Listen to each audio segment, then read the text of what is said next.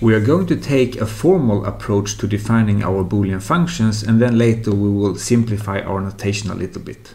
But starting this formal approach, let us define the lattice exponent. So let C be a subset of B, which in turn is the set of 0 and 1. Then the lattice exponent xc is defined as xc equals 1 if x is in the set C, and it will equal to 0 if x is not in the set C.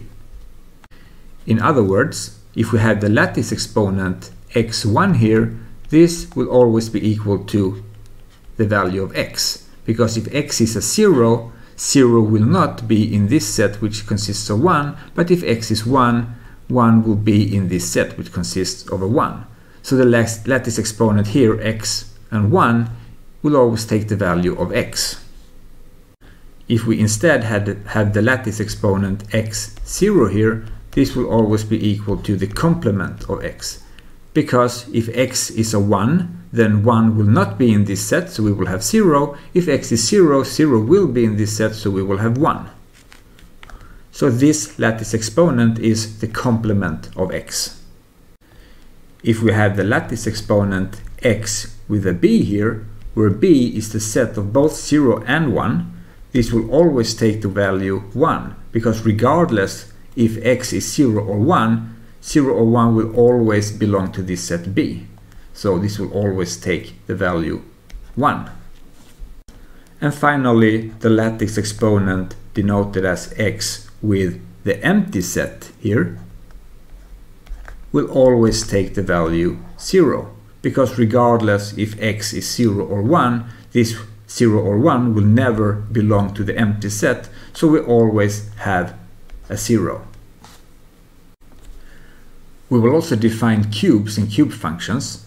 So the vector c, which is c1 to cn, where each of the entries will be either the empty set, the set consisting of 0, 1, or b. This will describe a cube in the n-dimensional space that we have denoted Bn.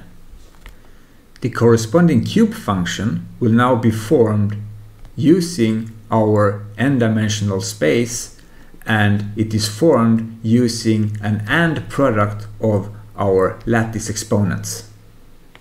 So the cube function here will be an AND product of factors that are either xi or xi prime, and it will have output 1 inside the cube, and it will have output 0 outside the cube. So let us look at an example of this. So let us define our cube that we denote by C as the n-dimensional space where the first dimension will take the values 0 and 1, the second dimension will take the value 0, and the third dimension will take the value 1. And this we can also write as b, 0, and 1, where all of these are actually sets, but we're going to simplify the notation a little bit, and we just write b, 0, and 1 in this case. The corresponding cube function here we can write as this, where we have c indicated by b, 0, and 1, and this is in the three-dimensional space with the variables x1, x2, and x3. So this b here will correspond to x1, this 0 will correspond to x2, and this 1 will correspond to x3. So this we can now write as x1 with a b, and x2 with a 0, and x3 with a 1 here. So these are now our lattice exponents. So this is 1, this is 1, and this is 1 lattice exponent. And looking at the lattice exponent, x1 with b here, it will always be a 1.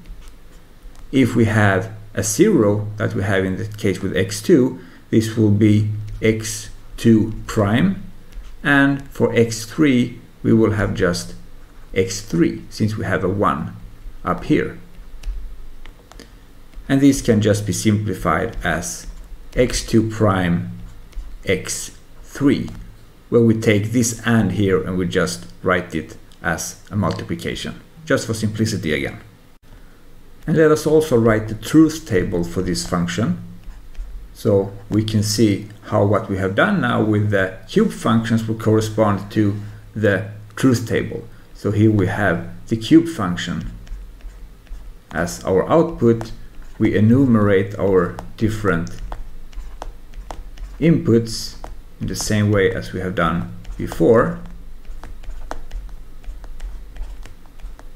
We have all the combinations of the inputs, and now we can see here that in our first dimension that we have represented with the variable x1, we have b, which consists of both zeros and ones. So x1 can be both 0 and 1. However, x2 must be a 0 and x3 must be a 1.